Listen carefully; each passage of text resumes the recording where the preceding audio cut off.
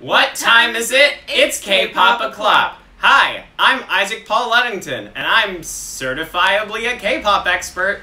And I'm Lou. I'm an actual K-pop expert.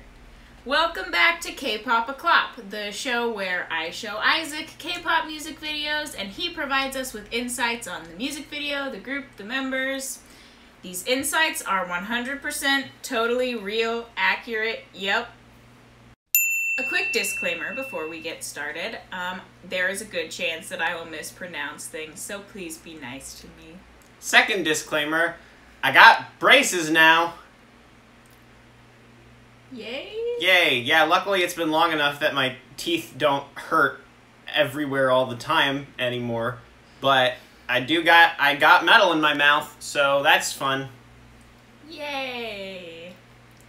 Alrighty, today's video is, let's see if I can actually spell this right, DUMDi DUMDi by I-DLE. What? Yep.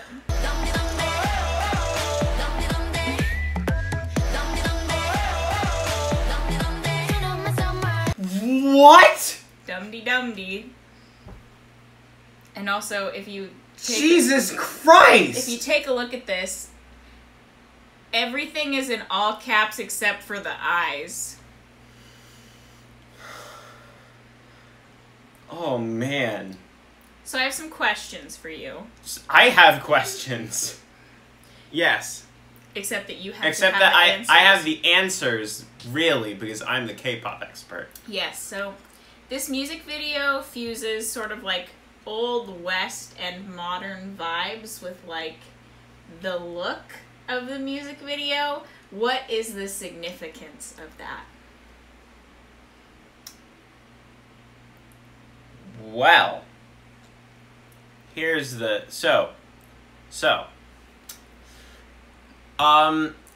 the significance of that is it's tied to what the song is about. And what the song is about is a robot, a cowboy robot, named DUMDi, and the robot DUMDi, is actually a completely useless robot, which is why they call him DUMDi. But he's also a cowboy. He's a cowboy robot. Now, I have another question already. There are 0 robots, or really cowboys, in this music video. So what does our dear friend DUMDi, the cowboy robot, have to do with this video in any way, shape, or form? Well, see, DUMDi is an android, which is a robot that looks like a person. Mm-hmm. So he actually appears in this video. There is one old white man in this music video. That's as far as the men go. Is that DUMDi? Yes. Yes, it is. Yes, it is. That is DUMDi. Now, this old white man shows up like maybe twice. So why is the song named after him if he literally has nothing to do with the video? Well, okay. Now here's the thing. You know, many music videos are only like obliquely related to the content of the song. You know? So like it's sort of like, let me think of this. Like, this is probably a very bizarre thing to reference in a video that is more or less about K-pop. But you know the 16 Military Wives music video, the Decemberists? Mm-hmm. So, you know, yes, that like, has nothing to do, basically, with... Well, I mean, it has something it's obliquely related to it. That's my point. It's like, the song itself is not about Model United Nations, which is what the music video is about. The song is about the actual political state of the United States circa 2006. Staring at the natural tan, 32 gently clenching wrinkled little hands. 17 company men. Yes. So this song, the song's about DUMDi the robot. The video is just kind of about the aesthetic. Yes. So can you talk, since we're watching the video, can you talk a little bit about like what the video itself is about? Yes, of course. What the video itself is about is so it's blending sort of the Old West aesthetic with the modern aesthetic, like you said. Mm-hmm. And so it's about a gunfight. It's about a historical gunfight that happened in the Old West in the 1800s or so. Late 1800s? Yeah, late 1800s. But it's kind of like transported to a modern-ish setting. So, yeah, so it's sort of like a metaphorical reinterpretation of that famous Western gunfight way back when. Right. Between Siobhan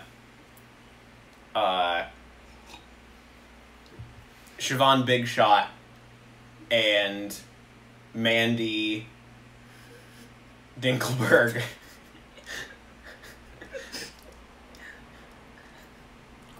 This was a notable gunfight. They chose this particular gunfight because I-DLE is a girl group, and this was a gunfight between two women, which is what makes it very notable in the Midwest, because not the Midwest, the Old West. So it makes it very notable in the Old West because, unfortunately, most of the gunfights that have been talked about are very, it's very much, overtly masculine. Mm-hmm. This was between two women. So. Hot. Anyways. Well, you didn't have... Okay, alright, okay. Just because two women want to kill each other doesn't make it sexy, Lou. I don't know. That's pretty sexy to me. Yeah. Anyways. Alright. Let's watch this. Here, I'll go ahead and pause it so you can read that.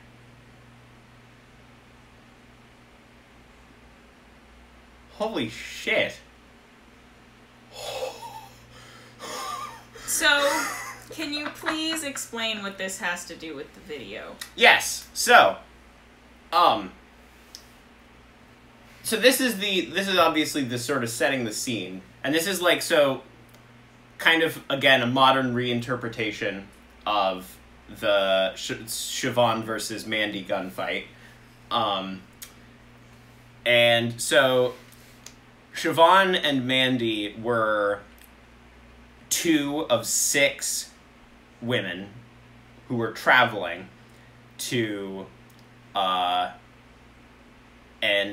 they were traveling along the same road, and they had all coincidentally stopped at an inn. But then, historically, what happened is Siobhan and Mandy get into this disagreement about who's going to pay for the drinks. And as a result, it's the late 1800s, the most logical thing to do when there is a disagreement about who's going to pay for the drinks is murder. So, that's how the gunfight happened. Right. Yes. Well, let's keep watching. Very burningly compelling, as this says here. Mm-hmm.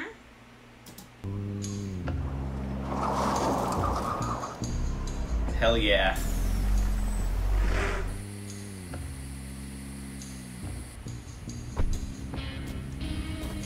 Now, is she just one of the other girls, or is she one of the people involved in the gunfight? Is she representing... That's Siobhan. That's Siobhan? That's Siobhan. Okay.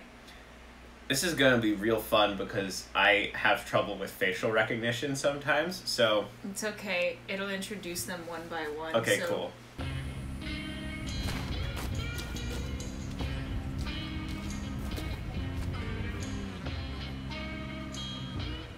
Now, how about her? That is, a separate individual. That's, Beatrice. Beatrice. Yes. Lovely.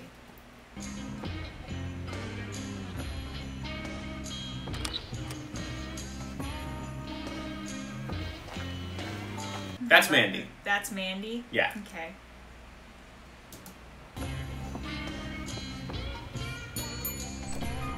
And there's DUMDi. There's DUMDi!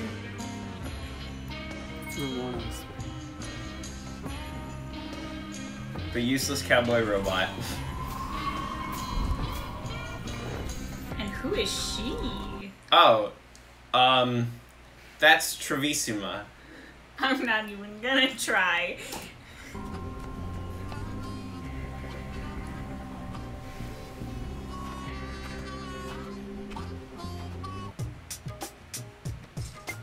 Whoa, that was just kind of a sharp cut to a whole new thing. Yeah.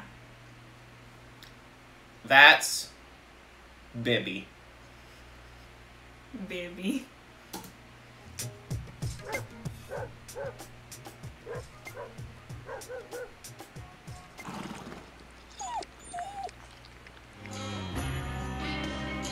Okay, now we're back to the music. Yes. And the last one. That's Norma. Norma. Cool. Yes, so these are all 6 of the people who were historically present for that gunfight. Here's what's gonna be fun. Can we remember their names? Probably. This'll, yeah. Alright, cool. Here we go.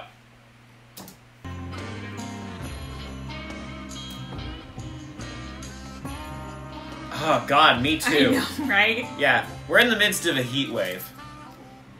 Like in real life. Yeah, there she is, Siobhan. Siobhan.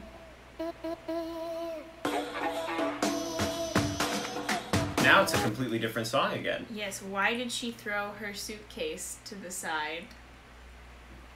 She's about to get wasted in the bar in Fun.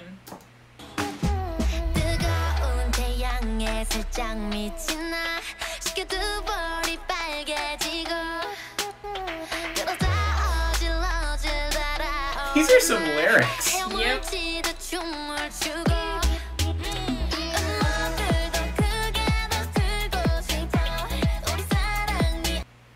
Why is she just chilling in her room? Well, so that's Beatrice. Mm-hmm. Yes, so Beatrice got there early, and so she was able to just vibe. Solid.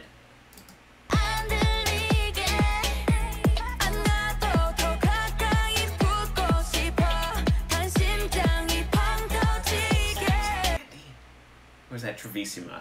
This is Travissima. Okay, cool. That's Travissima. That's Bibby. Bibby. What's up with Bibby? Can you tell me a little bit more about Bibby and her story? Yeah, so the story of Bibby is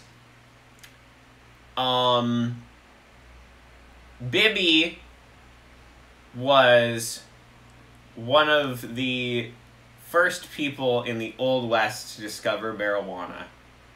And as a result, she just was absolutely stoned out of her mind for the, like, ever since that point, she was able, like, she was just completely gone from reality for basically the rest of her life. She smelled terrible, like, you know, like a skunk.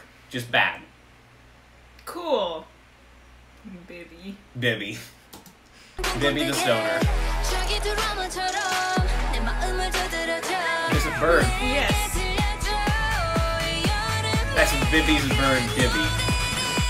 Dibby. Dibby.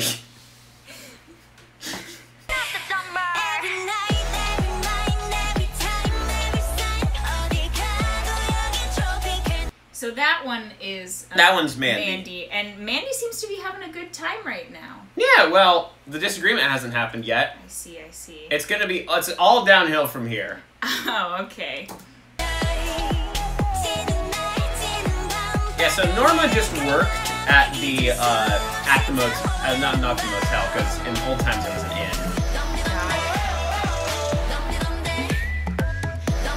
Yeah, so there's,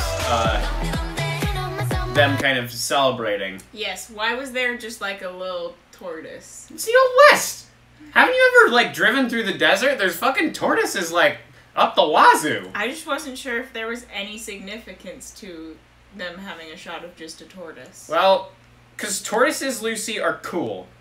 Okay. And every, like, you know, if I was a camera person and there was a tortoise, I would, like... No matter what the movie was about, I'd be like, hell yeah, you funky little dude. And then if I was an editor and I saw that my camera person had caught a shot of a tortoise, like, I don't care if this movie's set in space. I'm putting that tortoise in my flick. I'm pressing play. Yeah. I love tortoises!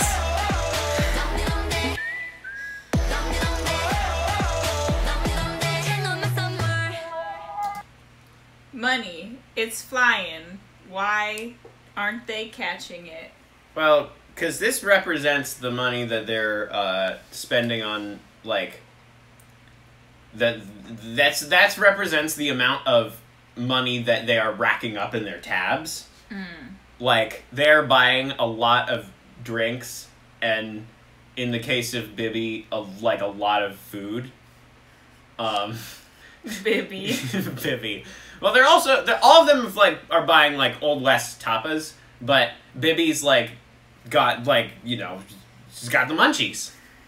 Bibby.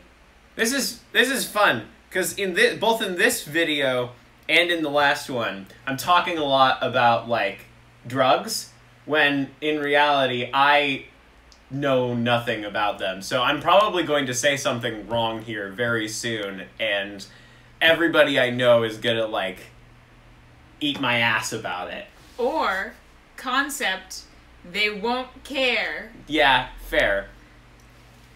But...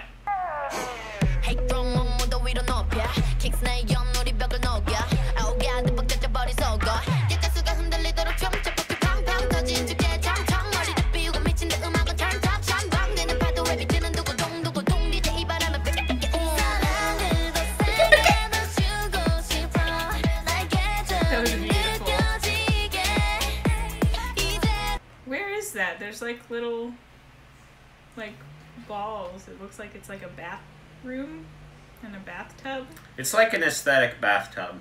Aesthetic bathtub. It's like freaking,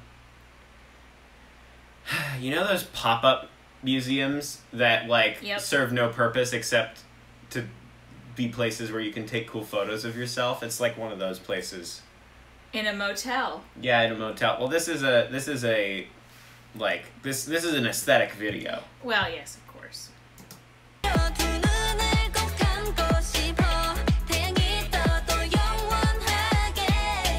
it's basically just an aesthetic ball pit. Yep.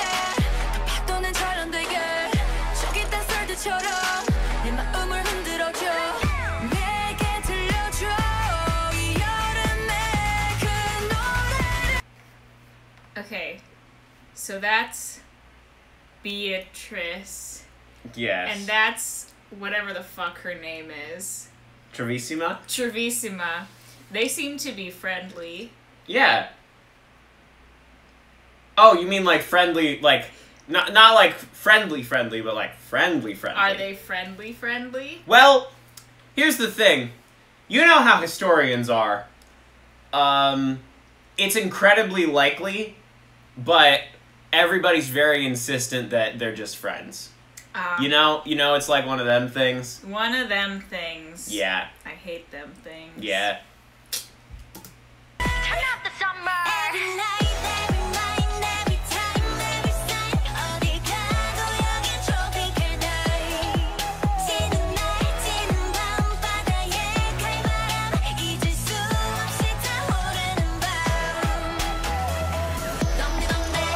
What is the significance of the room being filled with bubbles? Okay. So, obviously in this video they can't show an actual gunfight. Because that would be, you know, that would go against the aesthetic, that would probably not be, like, viewer appropriate, etc., etc., etc. And so they have gone for the most obliquely metaphorical route, where they have filled the room with soapy water, but the soapy water actually represents blood. And it's to symbolize the bloodshed, because here's the thing.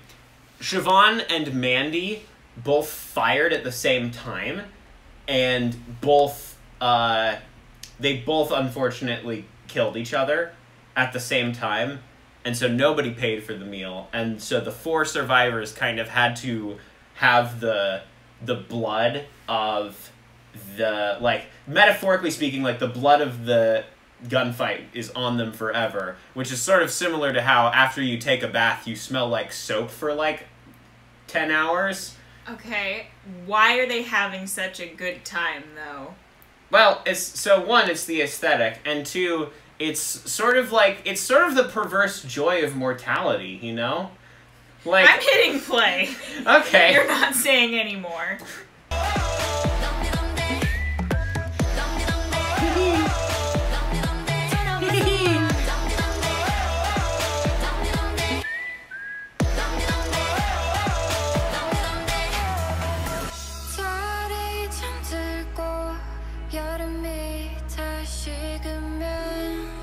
So they're all there for this part. Mm-hmm. So... Ghosts. Ghosts. Great. Makes perfect sense.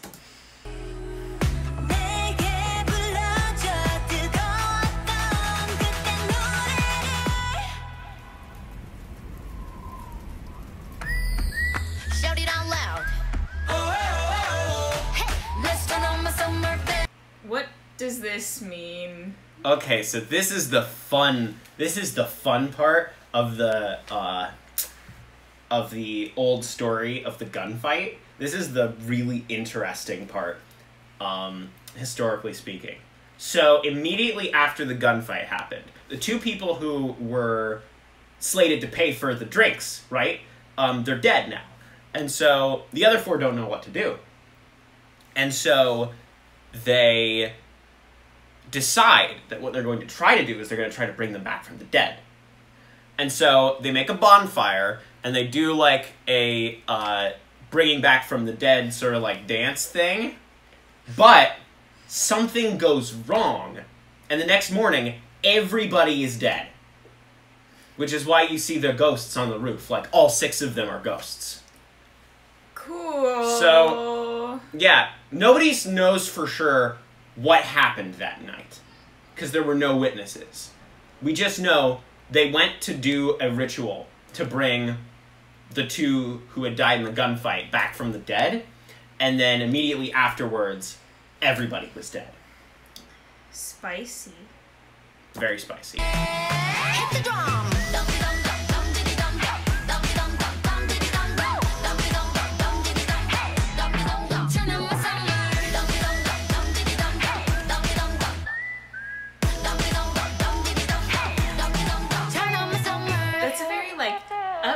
Dance for bringing someone back from the dead. Well, of course they're not going to do the actual dance, because this is choreography, and they don't want to bring actual people back from the dead by accident. That's true. But yeah, so that's the horrifying history behind I-DLE's DUMDi DUMDi music video. Yeah, that was something. So do you feel as though the concept of this video was portrayed well? Well, I think that, like, a more clear-cut historical interpretation is kind of what I would enjoy more as a viewer. But, I mean, with the fact that they were trying to do, like, an aesthetic modern interpretation, I think they did a fairly good job. You know? But, like, for my personal preference, I would have liked it if it had either been a completely accurate historical reproduction of the gunfight and eventual death of the six inn travelers, Or if it had been about everybody's favorite useless cowboy summer robot, DUMDi. Yeah, that's fair, that's fair. Any final insights? History's cool, guys. Like, there's all kinds of cool stuff that happens historically. Like, you get to...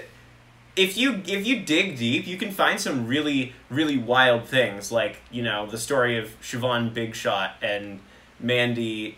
I already forgot her last name, but, you know, that gunfight and the eventual death of their traveling companions. Like, it's really interesting. So, my final insight is look up history facts, real ones, and you will find interesting things. Well, this has been another episode of K-Pop O'Clock. Yes, it has. We hope you enjoyed. Yep.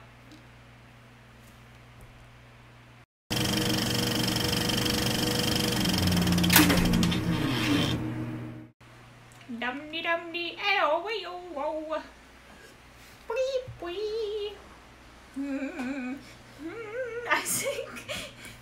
Oops. I couldn't unplug this. You having some trouble there?